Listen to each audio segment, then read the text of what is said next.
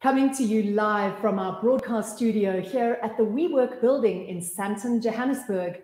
Welcome to the South African launch of the magnificent book series, Remembering Wildlife. My name is Boo Prince. I'll be your host for the next hour as we explore the extraordinary world of some of the most iconic creatures on our beautiful planet and the fate that they are facing and the role that each of us can play in preserving not only their habitats, but the animals themselves.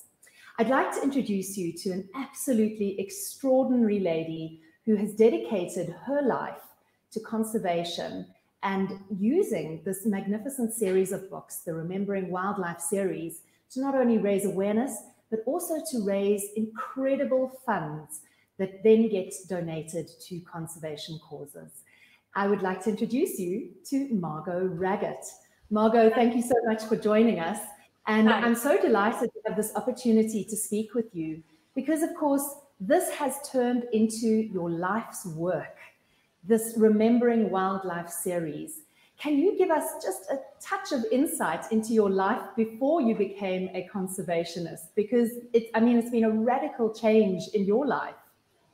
Sure.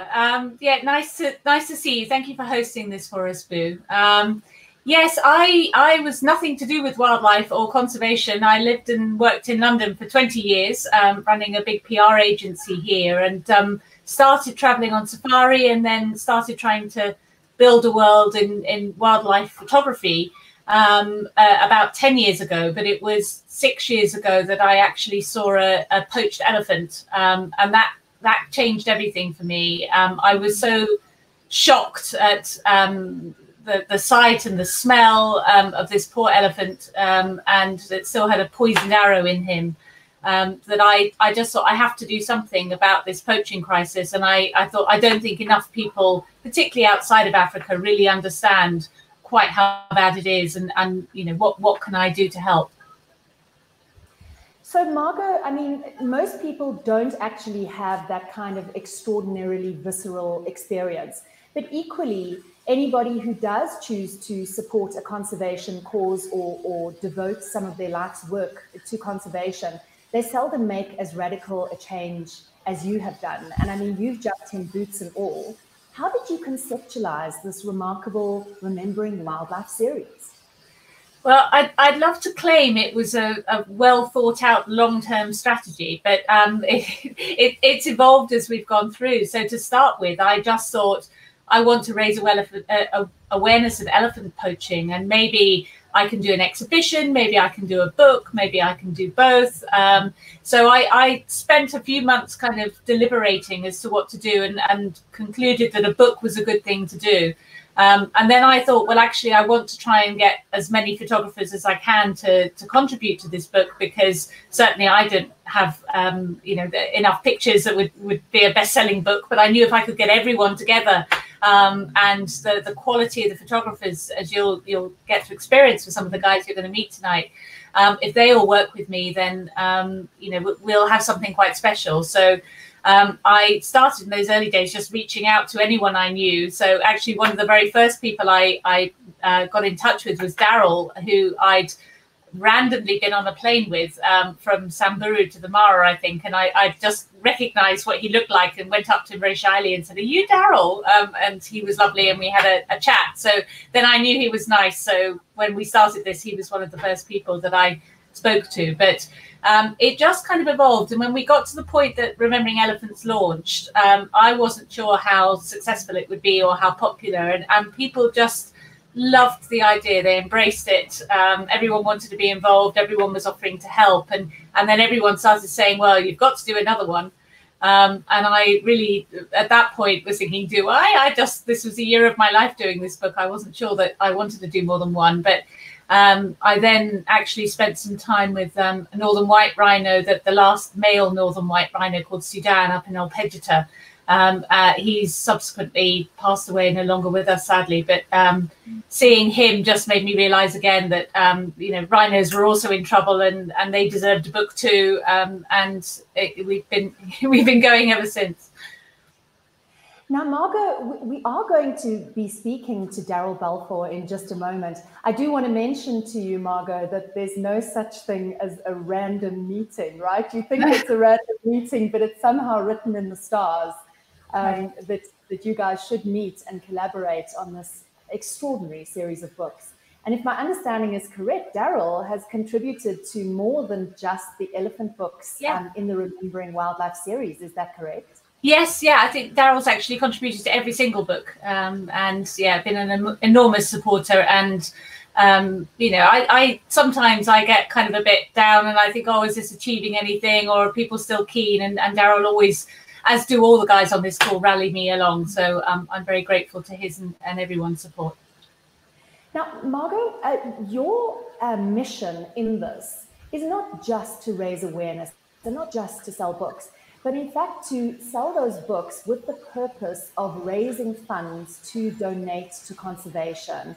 Can you put a figure on that? How successful has that been up until this point? Yeah, I think actually we wrote it in the write-up for this broadcast in Rand, because I can't remember. It's over $800,000 US. Yeah, I do know, because it's a staggering sum. But in fact, my notes tell me that you have donated in excess of 13.5 million Rand to conservation, which is simply extraordinary.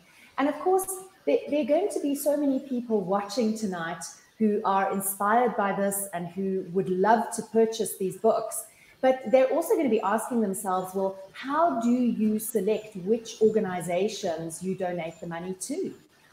Sure. Again, that's been an evolutionary process. So I started in the early few books. I partnered with the Born Free Foundation in the UK, who I had been supporting with images of my own for a while.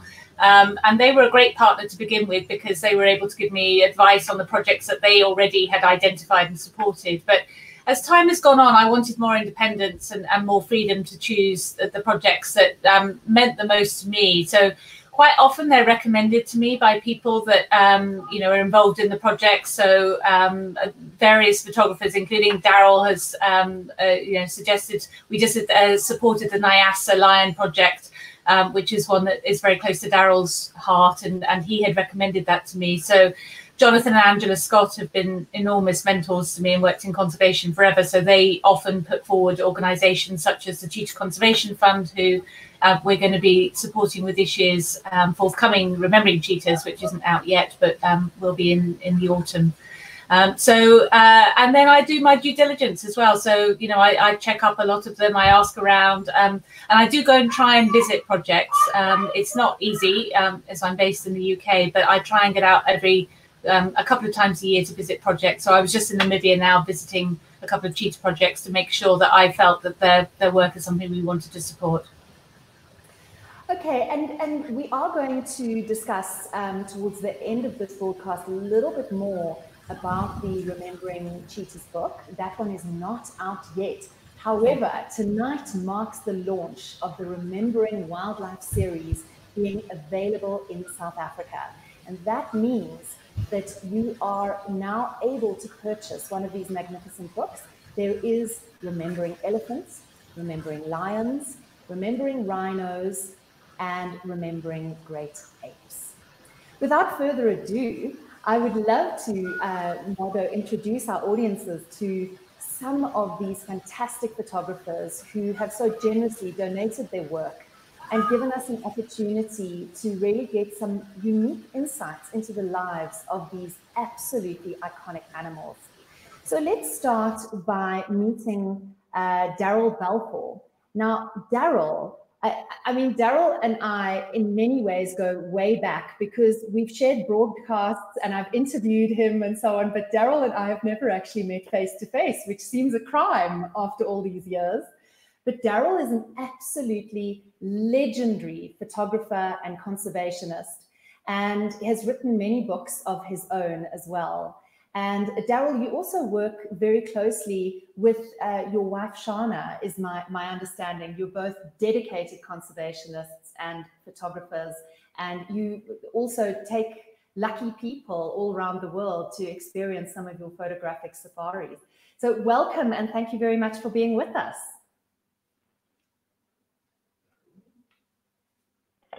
Thank you very much, Boo. Good to see you face to face, if not meet you face to face. Exactly, exactly. Now, Daryl, tell us a little bit about your journey with elephants, because I know that you have been taking photographs of all kinds of iconic African animals, you know, as they say, since Pa fell off the bus. But it took you many, many years to capture this iconic sequence, which is in the Remembering Elephants book, of a matriarch giving birth to a baby elephant. Can you tell us a little bit about that story? Because it must have been extraordinary for you. Yeah, Boo, my journey with elephants began because I love working on foot. I like walking with animals, and obviously elephants and rhinos are the best animals to walk with. So I've spent many, many years and hundreds, thousands of hours photographing elephants. And the one thing that always eluded me was a birth. Shana and I worked on our book on elephants, African elephants, a celebration of majesty, for 4 years back in the early 90s. And the one thing we really, really wanted for that book was to photograph a birth. And unfortunately, that eluded us until I was on safari in the summer of 2010. So the elephant book was early 90s. It was a long way to this 25 years of elephant photography, basically, before I happened to come across this elephant. One morning, there was a herd of them out in the plains in Mombo, Botswana. And the herd was happily grazing, and I suddenly noticed one of the cows in the background behaving strangely. And I said to the guide who was driving us around, I said, hang on, there's something happening here. Let's just watch that cow. And sure enough, within minutes, I said to him, she's going to give birth. And the next thing, there it was happening right in front of us. Early summer, short green grass, out in the open. And it was just an absolutely momentous occasion.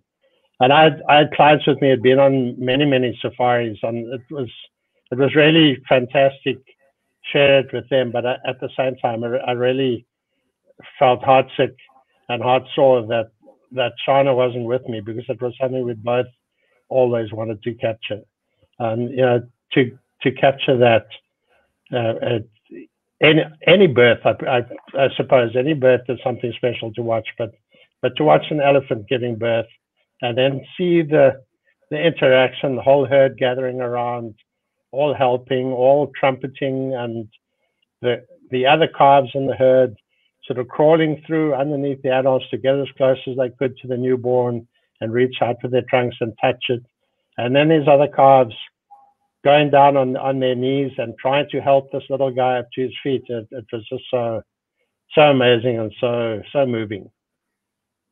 I love that story, Daryl. That is just incredible, because, you know, aside from anything else, I think one of the things that is so profound for me about the bush is that it's always different. You know, I mean, just listening to your story, I think it brings home that one can be on safari, you can go on game drives, you can walk in the bush for years and years and years, and every occasion will be different. And as long as you pay attention, you're always going to see something new. And it brings home for me how extraordinarily important it is for us to be able to preserve wild places and wild creatures. Yeah, but I'm sure every one of the guys who's going to be talking after me tonight will say the same thing, that no 2 days in the wilderness are ever the same. And I've been doing this professionally for more than 3 decades now, and I'm excited every single day I go out, because I know that I'm going to see something I haven't seen before, more times than not. Daryl, just very, very briefly, I mean, one of the things that most people don't know about you is you are one of the few people in the world who has actually been trampled by an elephant and survived the encounter. And yet you're not a person that holds a grudge against the elephant or otherwise. You are still wholeheartedly in love with these magnificent, iconic beasts, and still taking photographs of them whenever you can. Can you give us a little insight into that story, because it is a cracker?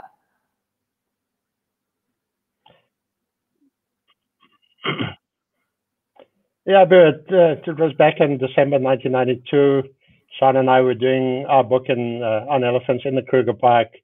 We did have permission to be out walking by ourselves, and we've been looking for a particular elephant known as Chokwan, who was one of the great tuskers of that era.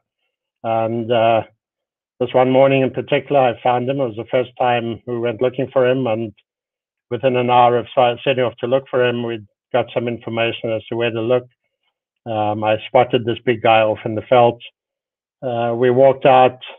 Well, in fact, I walked out. Shauna didn't accompany on the walk that morning. And I walked out, and sure enough, it was Chokwan. I started photographing him. He made a series of mock charges, which I should have paid more attention to, but after he had done his mock charges, he wandered off and started feeding. And I made I can't quite say fatal, but almost fatal mistake of going back and just trying to get one more shot. And I think every photographer will identify with that one more shot feeling, just one more shot. And I think Chokwan looked at me and said, "I thought I'd already told you to get out of here." And he came and almost took me out. Wow. But yeah, I survived. You did. And it just, thank goodness. It just deepened my resolve to do something for elephants and deepen my passion for them. Thank you so much, Daryl. Thank you so much for sharing your experiences. And of course, you can see Daryl's magnificent work, not only with elephants, but Daryl has contributed photos to every single book in the Remembering Wildlife series. And so you can see his work in those books. We're going to be moving on to our next photographer. Thank you so much, Daryl, for joining us.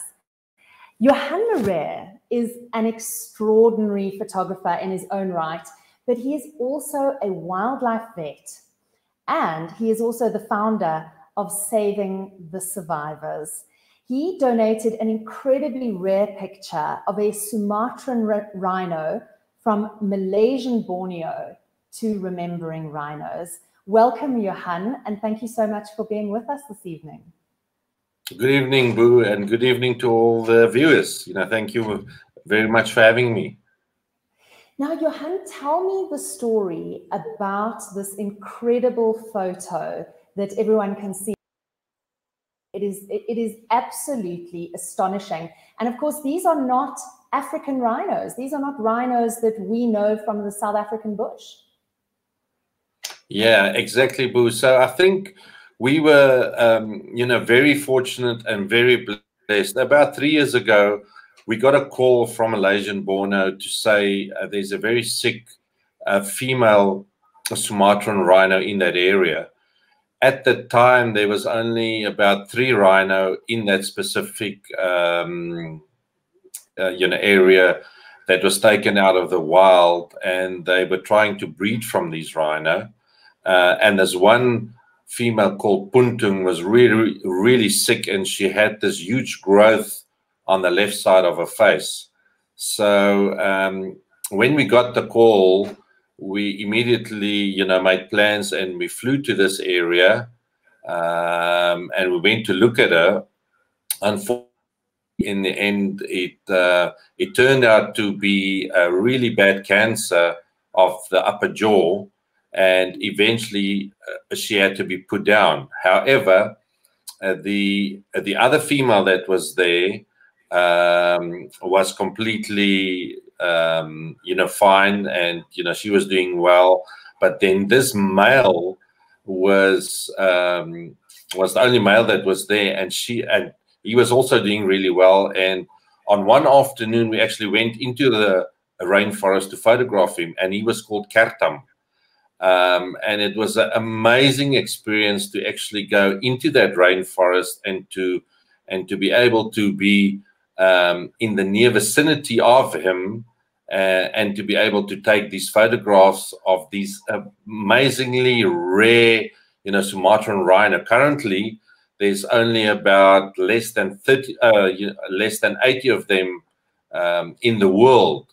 If we talk about, black rhino, there's about 4,500 left. If we talk about white rhino, there's about between 12 and 15,000 left. And if you talk about these, this amazing species, there's only less than 80 of them left in the entire world. So it was an incredible experience to get so close to him and to be able to take these photographs of him. Sadly, though, last year he developed really bad kidney and liver damage. And I think it was in May last year that he unfortunately also passed away. Wow. I think sometimes for people who don't have the opportunity to get out into the bush and actually get really close to these animals, they may not completely understand that sort of visceral emotional connection that you have with an animal when you get up close to it. And I can imagine that your emotions must be very, very intense when you are photographing a creature that your photos may be amongst the last photos ever taken of the species because they are facing extinction. I mean, when there's only 80 of you left in the world, your numbers are not looking promising. Yeah, Bruno, absolutely. I must say, that probably ranks as one of my 2 top experiences, ever of the photographs, that I've taken. To be able to come that close to a species of which there are only 60 to 80 in the wild left, and it's not easy to actually see them and to photograph them. It was an incredibly emotional experience, to walk with them in the wild. And the other thing which makes them extremely special as well is they're very, very vocal. If you compare them, for instance, to black rhino or even to our white rhino in South Africa, they are probably 60–70% more vocal, so they make this high-pitched sound all the time, when they walk in the bush or, when they're in the vicinity of each other. And, just that, to have experienced that was incredibly special. Now, Johan, very well you're not getting away without making rhino sounds for me. Hey. Come on. Let your inner Sumatran rhino out. It's a very, very special, very high-pitched sound. And, people that have ever heard, whales, the recordings, it sounds very, very similar. It's a very high-pitched sound. Which, the first time you hear it, you go, no, this is a 2-ton or a 1.5-ton animal. Surely they cannot make that sound. But it's very similar to whales. It's fascinating, this idea around vocalization, because of course, in the average human being, we associate high-pitched noises with being small and young. And, that's definitely not the case with whales and, surprise, surprise, who knew, rhinos. Exactly. I think the other, the other time which I heard this incredible amount of vocalization was in the Congo, where we visit a place called Zanga Zanga Bay, where there were about 120, 150 elephants. And it's probably the only place in the world which I've visited where I've heard that many vocalizations between elephant. I've never, ever heard it anywhere else. But, to come back to the Sumatran rhino, it was really incredible. And to have the support from Margot and from the Remembering Rhino launch and, the book series, really helped us, to support these rhino and rhino after that, going forward with these incredible, injuries that they still experience up till this day as a result of poaching, unfortunately. Well, that's actually exactly what I wanted to ask you about, Johan, because you're not only a photographer, and a brilliant photographer at that, but you're also a wildlife vet. And I know that you do significant work with rhinos that have been injured or damaged through the process of attempted poachings, for instance, because obviously if the poaching is successful, the rhino does actually die, which is too tragic for speech. But your organization is saving the survivors. Tell me a little bit about the process of what you go through in terms of being able to rehabilitate some of those animals. Yeah, it's quite intense. So we started saving survivors in about 2012. So it's been running about 8 years, and it was basically started with the aim of looking after and caring for these badly injured rhino, mostly white rhino, because there were so many of them at the time that got poached, and the injuries we mainly dealt with were gunshot injuries. And then the ones that were really intense and that are still intense and horrific is where they shoot an animal, mostly through the chest, which they survive, by the way, which is also incredible. But that shot actually stuns the animal, so they're down for about 5 to 10 minutes. And in that period, they chop off the horn, and often they use a chainsaw.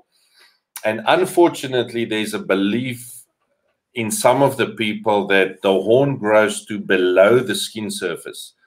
So what they do is they remove as much of the top part of the face as possible. So you get these rhino that are left with a third of their face being removed. And often they just miss, the eyes when they do these hackings or they use chainsaws. So these are really, really large injuries. Often they are about 40 centimeters by 60 centimeters big. They roar, they go right into your paranasal sinuses. And the very first time I was called in the Eastern Cape to treat one of these rhino, they sent me photos of it, and I had a look at it, and I went, there is just no way. There is no way that anyone can treat this, this rhino successfully. The vet then phoned me and said, you know what, we're going to actually put her down. So if you come down and just try, at least we give her a chance, which is very true. And I think with that, we've been successful in quite a number of other injuries where you go, well, this rhino is probably going to die anyhow. So what do we lose if we just try and save it? And that first rhino was called Hope. And, I think there's a lot of people that still know Hope. Where a massive amount. Yes, exactly. Where a massive amount of her, of the dorsum of her face were removed.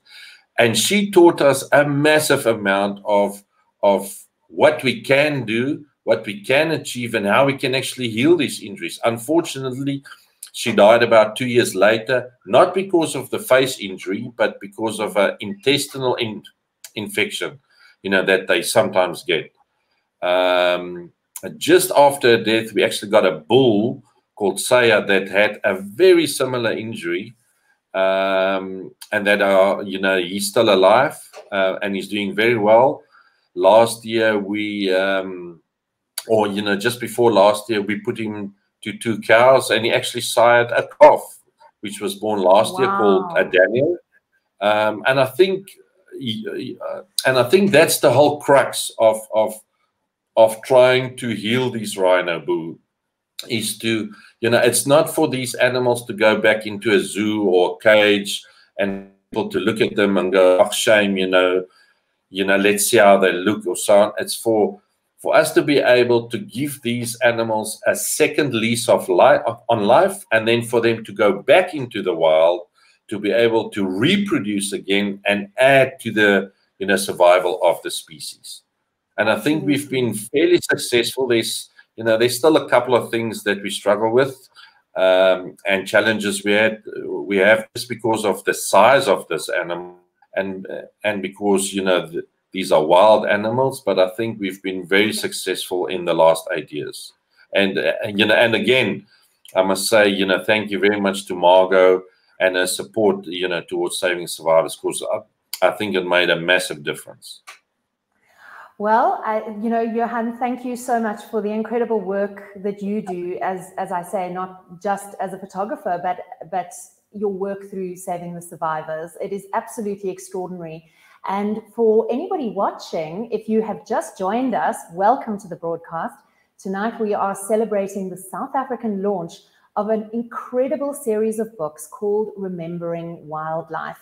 And yes, we have just been talking about the horrors of poaching and so on, but I can assure you that the books are absolutely incredible.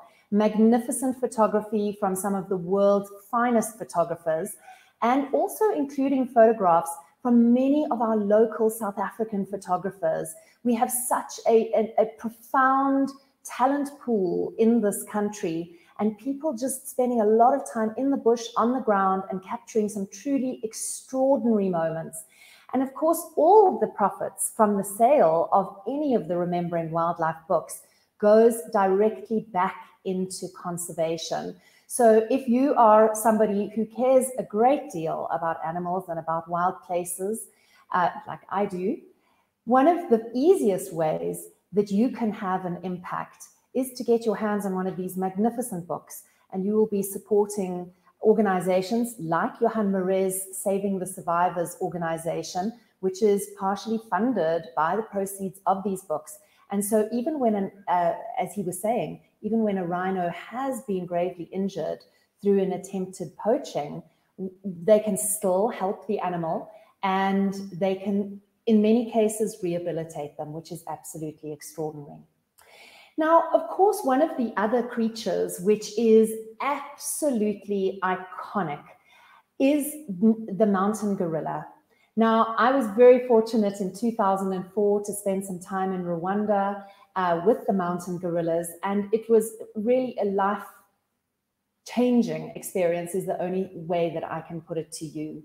Now, the Remembering Wildlife, Remembering Great Apes book in the series is one that celebrates all the great apes. So we're looking at chimpanzees, we're looking at mountain gorillas, lowland gorillas, as well as orangutans. And this book is probably best characterized by the most extraordinary photo on the front cover. Now, that photo was taken by our next photographer, who I'm going to introduce you to, and his name is Niels Wolmerans. Now, Niels donated this extraordinary image that was used for the cover of Remembering Great Apes.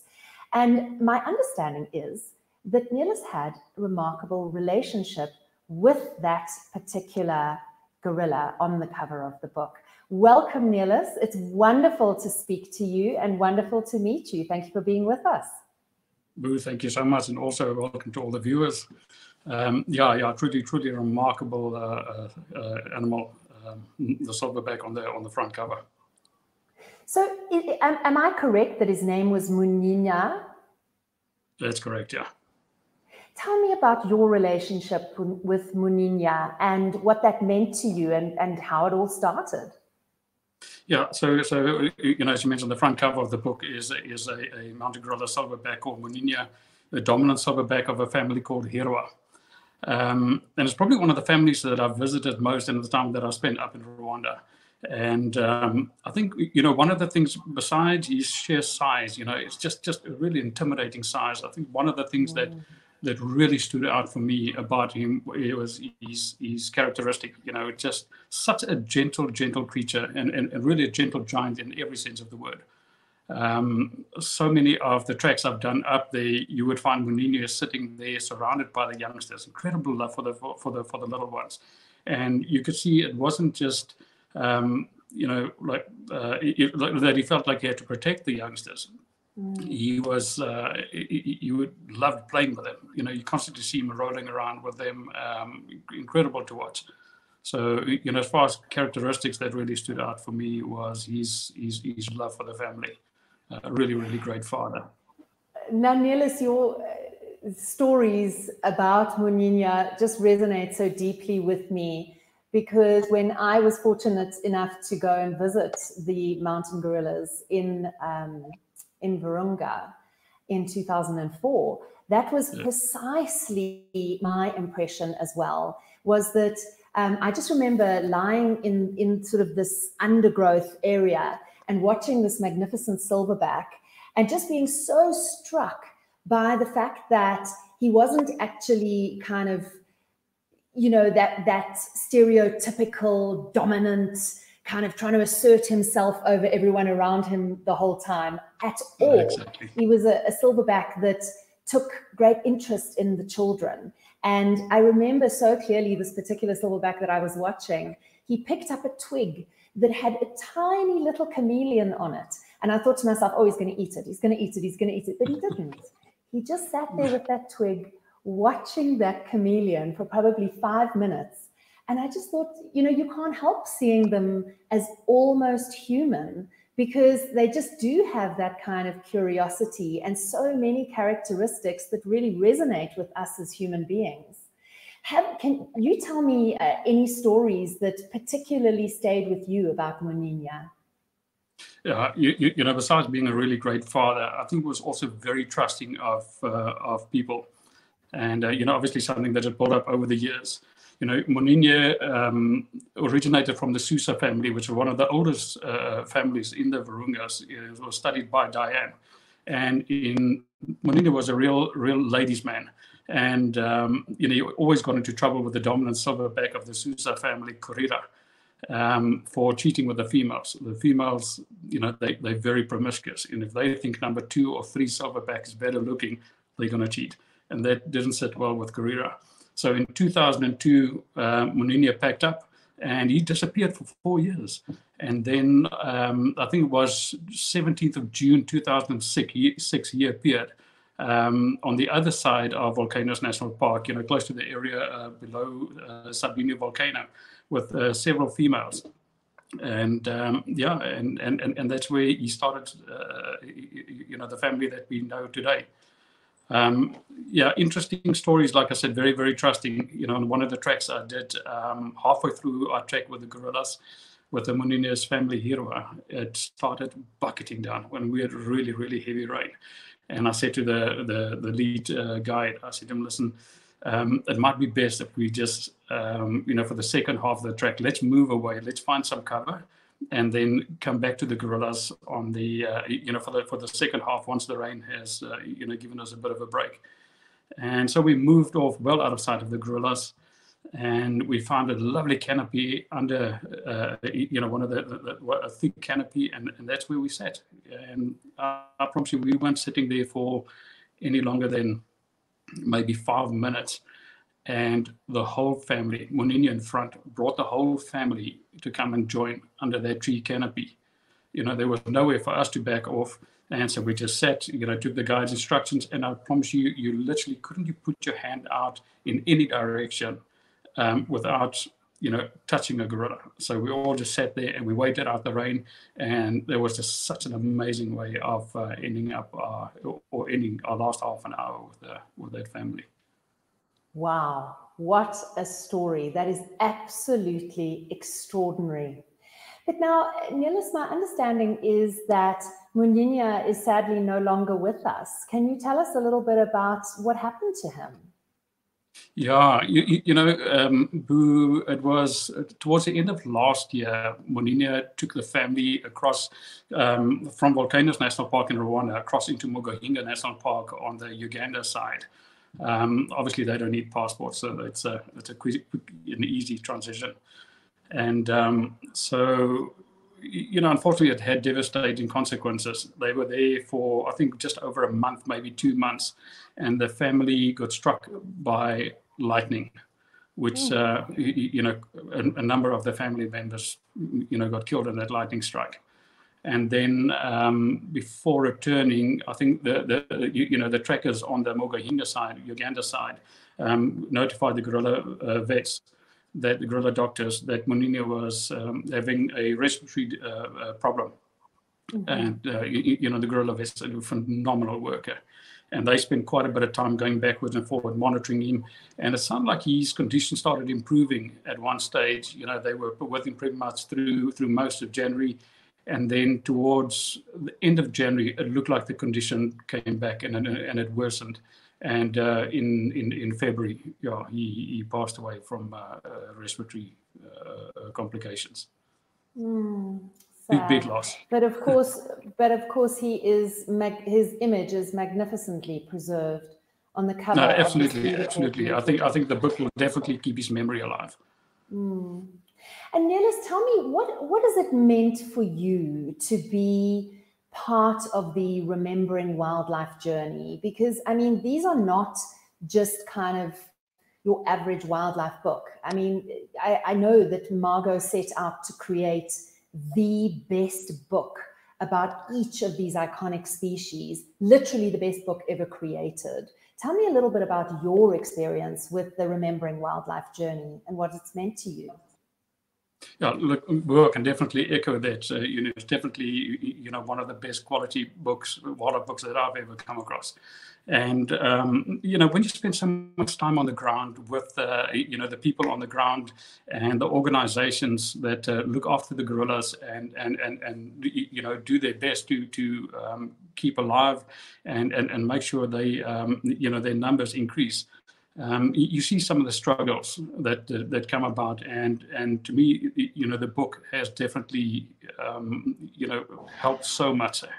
It has really not only assisted with funding for a lot of these organizations, but also it has created much needed awareness for the mountain gorillas and great apes in general. Fantastic. And of course, when we think of great apes in general and chimpanzees specifically, one cannot help thinking of the iconic Dame Jane Goodall. And of course, Jane Goodall lent her voice to the Remembering Wildlife series as well, because she in fact wrote the foreword to the Remembering Great Apes book. And I mean, I was very, very fortunate to spend some time with Jane Goodall at her home last year in Tanzania. And I can tell you that she is just as feisty and committed to conserving wild places and iconic animals as she ever was, even back in the 60s, when she completely revolutionized our understanding of the great apes and our relationship to them in terms of how biologically similar we are to them. And also our understanding of these magnificent animals as having complex and just really emotional lives and societies and family connections and so on. So it's really amazing to see all these things represented in a book like Remembering Wildlife, so beautifully preserved. And as I said right in the beginning, and Nelis, you can talk a little bit more about this as well, is that the Remembering Great Apes book is not just about mountain gorillas or just about chimpanzees. It covers all the great apes. So there are some extraordinary pictures in there, also of animals like the orangutans, for example. And Nelis, I'm sure it's been thrilling for you to be, featured in a book alongside some of these extraordinary international photographers from around the world who've contributed such amazing images as well. Yeah, I know, an absolute privilege, and it's really been an honor to showcase, and especially Muninia, the silverback we're talking about. Having him on the front cover really meant a lot to me. I've unfortunately not yet had the privilege of meeting Jane Goodall, but never know. Hopefully, somewhere along the line. I can tell you, Nelis, she knows your work. because there's no ways that she wrote the forward to the book and she hasn't paid, you know, a lot of attention to the cover. So yeah, she knows your work. Neelis, thank you so much for being with us. That's wildlife photographer Neelis Wilmerans, who contributed the magnificent picture of Muninya, the beautiful silverback gorilla on the cover of Remembering Great Apes. Now, we are going to introduce you to another fantastic photographer, and this time we're going to be talking about the king of the jungle. In the Remembering Wildlife series, of course, we have Remembering Great Apes, Remembering Elephants, Remembering Rhinos, and Remembering Lions. And the photographer I would like to introduce you to right now is Marlon du Toit. And Marlon has a very special story to tell about a very special male lion by the name of Scar. Thank you so much for joining us, Marlon. I'm thrilled to meet you and very keen to hear all about your relationship with Scar. Thank you very much, Ruth. Thank you, and good evening to everybody watching as well. You know, you come across animals. I've been doing this for a long time, not quite as long as the old man in the beginning, or Daryl, but you know, I've been in the safari and the guiding industry for the last 15 years or so, and coming out of a lodge-based guiding industry, I've spent so much time with animals. You get to see lion cubs turning to subadults, turning to pride male lions.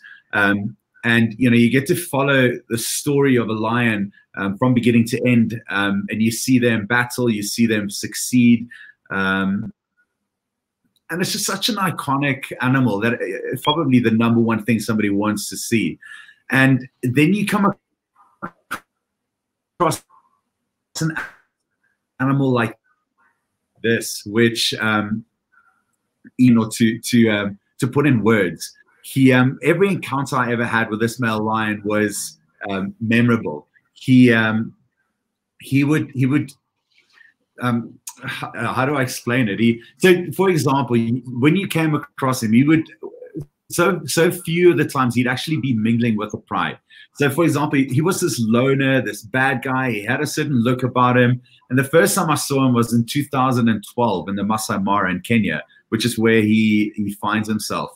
And he just always had this this air about him, like untouchable, the bad guy in the pride, but the ladies loved it. So whenever you saw him, he'd be off on his own, and he'd get up and stretch and move around a bit, and he'd walk up to a female and he'd like just slap her, just like charge at her and like give her a hard time. And somehow they would like it, because I mean, he's such a handsome male lion. He is the perfect advert for like a shampoo company, or he's just perfect. Never do you see him and his mane isn't you know, on form, and he's always got a posture, and he never mingles with the normal lions. And you know, I'm not saying this and making this up. Many of the guys on here tonight have seen him and photographed him. Scar just is a different lion in his attitude, the way he carries himself, and that resonates with every single person that meets him. And social media has turned this male lion into the most famous lion in Africa, probably, dare I say, the most famous animal in Africa out of all the individuals around. He is so recognizable. I mean, there was a rumor of a lion called Scar that died a couple of months ago. And the internet went like viral with, is Scar dead?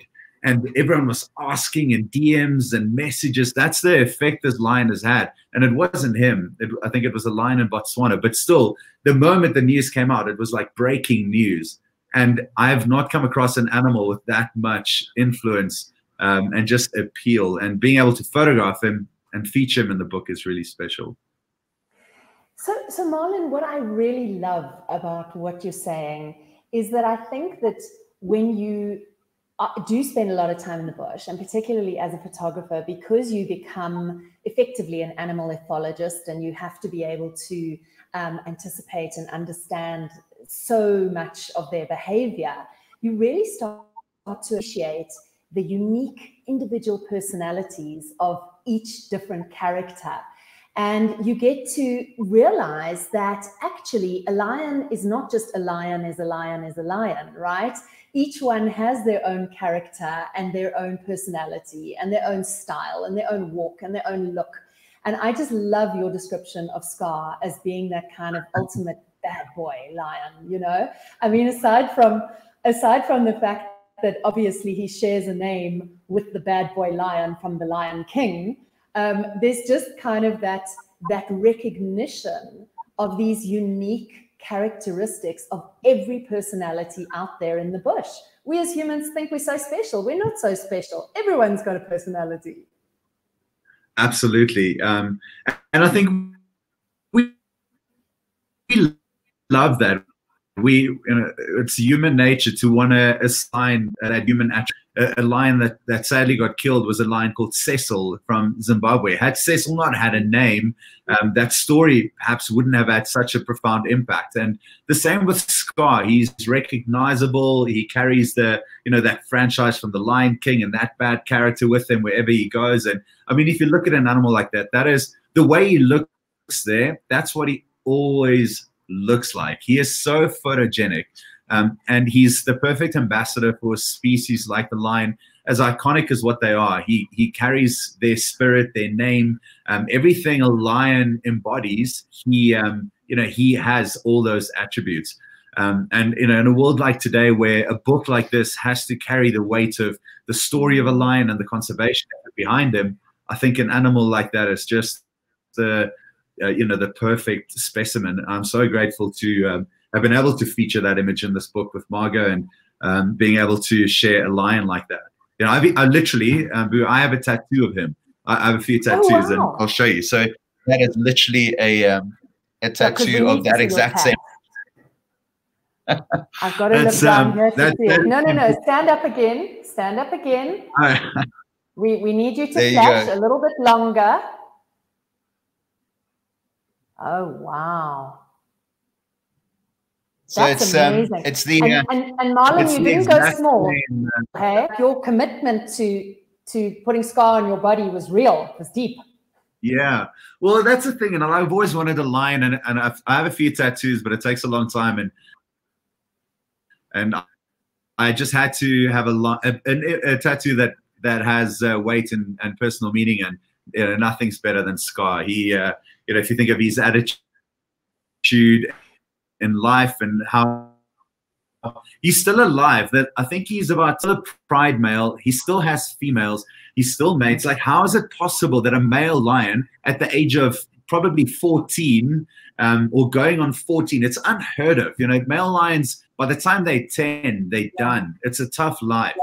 And he's still around. I think he's with the second coalition. He's like the Rolling Stones. He just hangs out with the young people, and he just somehow makes it. How he's still around and still alive. Every year that we go to the Mara and I see him, I'm like, that's goodbye, Scar. It's been great. I probably won't see you in 10 months' time. And I said that in like 2015, and he's still there. How he does it, he's just a remarkable animal.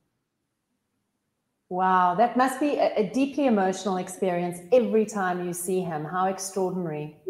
Yeah, and we're a few months away. Hopefully we can make it out to the Mara this year. We got some plans, and to get to see that guy again, and to share his story. Now, Marlon, there are a lot of lion books out there. What has it meant to you to be involved and featured in this particular book, Remembering Lions? Because it is such an iconic book and such a different book in so many ways. It is, absolutely, Vu. And I'm fortunate to have featured in quite a number of the books, apart from the Great Ape, sadly, and I just haven't photographed them at that point. But this one in particular, lions they're icons. They are animals that are, if you talk about conservation, if you talk about history, if you talk about symbols of power and strength, very little can compare to a lion. It's an animal that easily carries a conservation message. And I think to be involved in that, to be able to share, I think I had a couple of images in this book, was a massive privilege. I've known Margot for some time, and you know, just every time getting an invite to be able to be a part of it is special. And you know, you got to ask yourself, how do I give back? And I think that's the biggest thing for me, and the biggest motivating factor for me is, how do I give back as a wildlife photographer? How do I make the photographs that I take count something for that animal?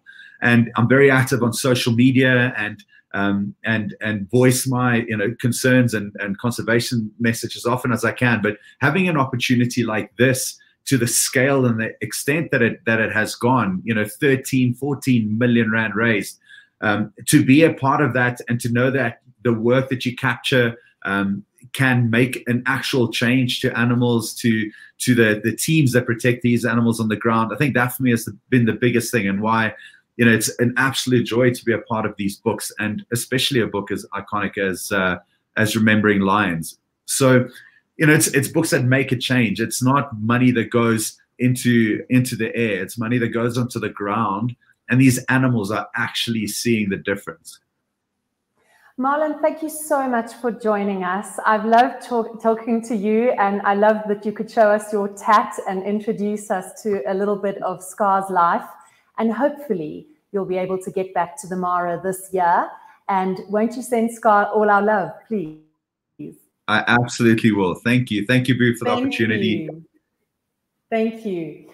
Okay, well, the Remembering Wildlife series of books, which, as I mentioned previously, includes Remembering Elephants, Remembering Rhinos, Remembering Lions, and Remembering Great Apes, is now available in South Africa for the first time from today. You will also be able to pre-order Remembering, which is the brand new book in this fantastic series, and it will be coming out in October. I'd like to cross back to Margot Raggett just for the end of our broadcast now, because Margot is, of course, the founder of Remembering Wildlife and the person who had this remarkable inspiration to start this series of iconic books. Margot, can you give us a little bit of insight into what from Remembering Cheetahs? Yeah, first of all, I just want to say thanks to all the guys for being on this broadcast. It's been really emotional for me, actually, hearing all their stories, and I'm so moved at the support that we get from the photographers. Without them believing and trusting in me, we'd have nothing. So thank you guys, all of you, for being here tonight. Yeah, Remembering Cheetahs, we're printing in 4 weeks' time. So we're just, we're now proofing. The book is complete, and all the images, high res, are in place, and we're going to have a digital proof in a couple of days. So it's looking beautiful, I have to say. I think maybe, I'm a bit like a mother, that their latest child happens to be the favorite, but I really think Remembering Cheetahs has to be one of the most beautiful books we produce. So it's very exciting, but yeah, that's not out till October, so it's pre-orders now. But in South Africa, we haven't had the other books available before now, so that, to be launching there today is a dream come true for me, to kind of go from just being UK based to internationally. And there's been such demand from South Africa. Obviously, it's such a wildlife based place, and so many wildlife lovers there that for years people have been asking how can they get the books there. So I'm really excited that they now can. And Margot, this Remembering Cheetahs has already drawn so much interest. I mean, I know that just a few weeks ago, you were actually in Namibia, and you were spending time with Laurie Marker, who, of course, runs the Cheetah Conservation Foundation in Namibia. And she's doing extraordinary work with cheetahs and with the local community in helping them not be in conflict with the cheetahs, many of them, and so on, with her incredible work. And I know that the two of you did a fabulous Facebook broadcast as well, an interview where you revealed the competition winners from your Remembering Cheetahs photographic competition.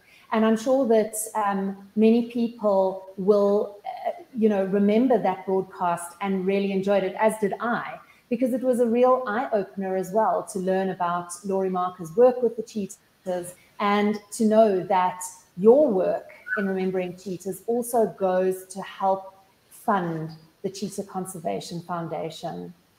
Yeah, I mean, I think that, it's been an amazing journey this last 5 years for me with this series. But my favorite moments are always when we're actually giving money to projects that I know are doing great work.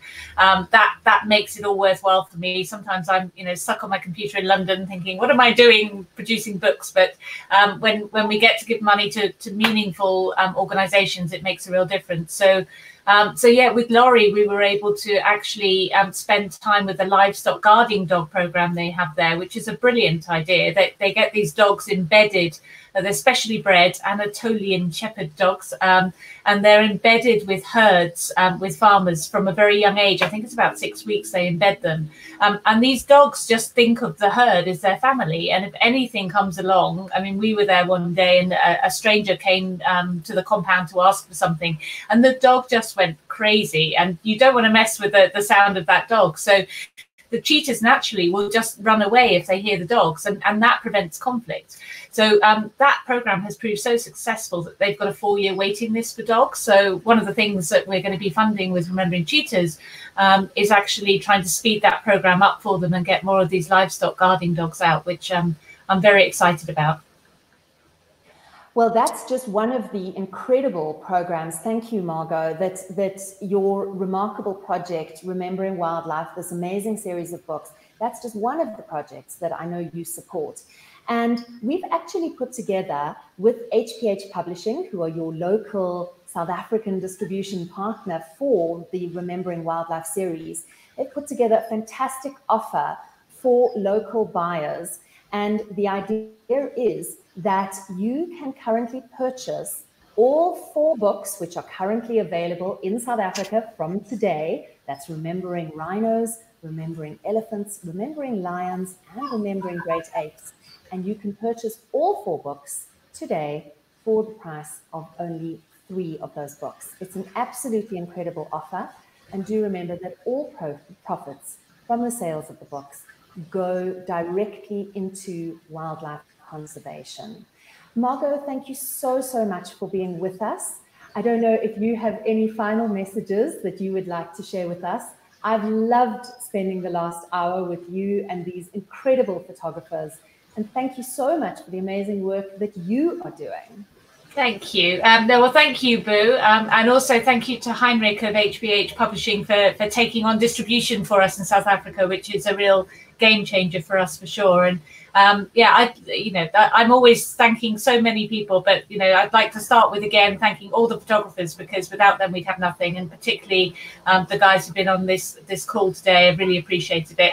And then, all of our supporters. So we fund all our books through Kickstarter campaigns.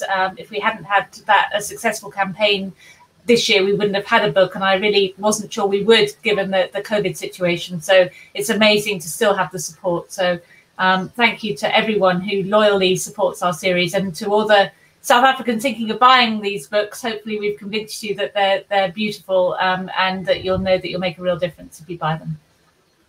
Thank you, Margot. And to all our viewers, thank you so much for joining us for the last hour. It is you who makes a difference in the world.